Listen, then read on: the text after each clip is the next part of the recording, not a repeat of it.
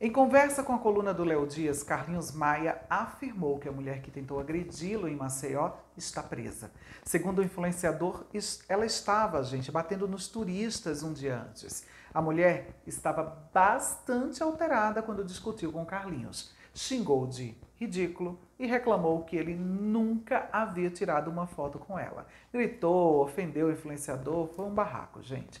Carlinhos revidou e a chamou de feia. Momento em que ela tentou a todo custo bater nele. Que babado, gente. Eu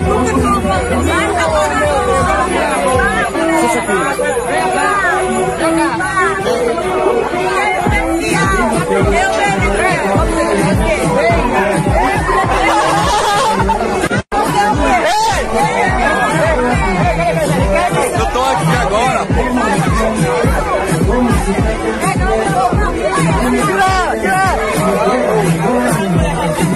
Deixa eu contar a resenha. Uma mulher com um latão na mão, todo mundo, maior carinho, maior amor, todo mundo, eu brincando, dancei, subi, coisa que eu nem faço, subi lá, galera. E aí, tirando foto todo mundo e tal, amor da porra, obrigado, todo mundo tava lá.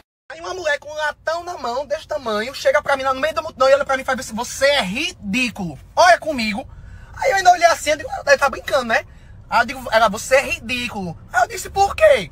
Aí ela disse, porque você nunca tirou uma foto comigo, só que a mulher agressiva, cachaçada, eu não suporto, bicho, eu já não bebo, porque eu não suporto gente bebo enchendo meu saco. Quer tomar suas cachaças, aguente suas cachaças, ninguém é obrigado a aguentar bêbado nenhum.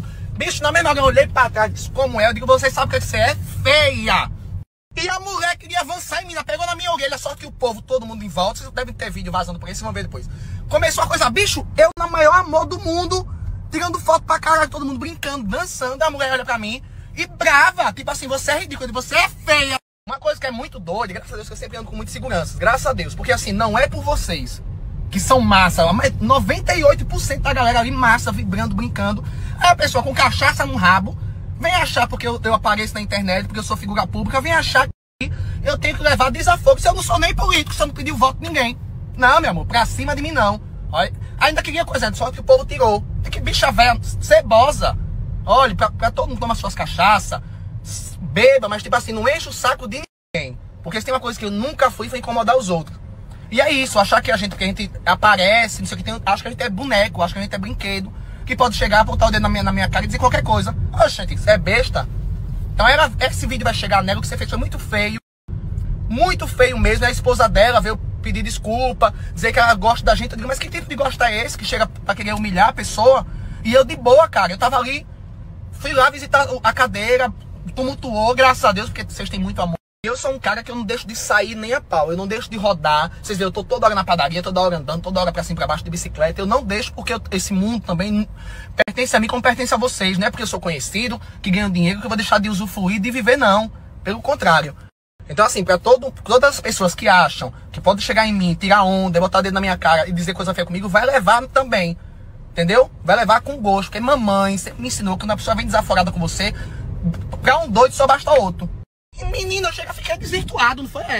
Você é ridículo, uma multidão. Eu digo, essa mulher tá dizendo isso comigo, com uma lata de 5 metros na mão. E eu ainda respirei. Eu digo, deve ser uma brincadeirinha. Ou eu fiz alguma coisa pra pessoa? Não. Isso ela falando sério. O nega tipo assim, falando sério, você é ridículo, jogando energia pra mim. Mas só que o meu amor, quando vem jogar energia pra mim, minha energia vai cheia de Deus. Que eu sou de Jesus Cristo, sangue de Cristo. E eu desejo que eu abençoe a sua vida e a sua família. E que você nunca mais faça isso que você fez, que foi feio. Feio. Não vem tirar onda com a minha cara não, achando que eu tenho medo. Porque, porque é famoso, pode tudo. Tem essa não, meu amor. Tirou onda, leva também. Queria que minha mãe estivesse lá. Minha mãe ia dar uma pesada. Ela meteu a unha aqui na minha orelha, chega tá ardendo. Achando que era cachorro sem dono, menino. Não ralei que só uma vagabunda.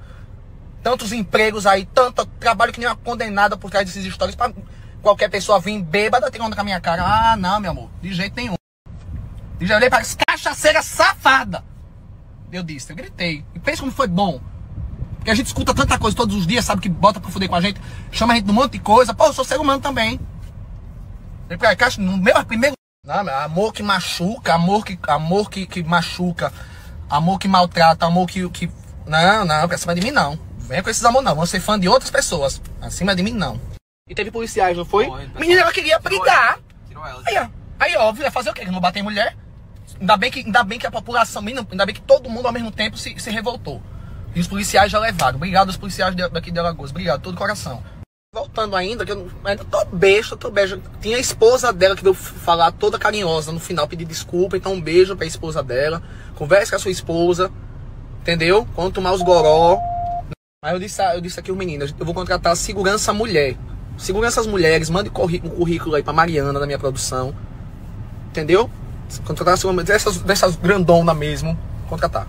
Quero agradecer mais uma vez as minhas seguidoras, o meu povo, o povo que gosta de mim de verdade, sabe? Me defender assim, bonito. Porra, meu povo, caramba, olha, eu amo vocês. Obrigado, todo coração mesmo, assim, minha família.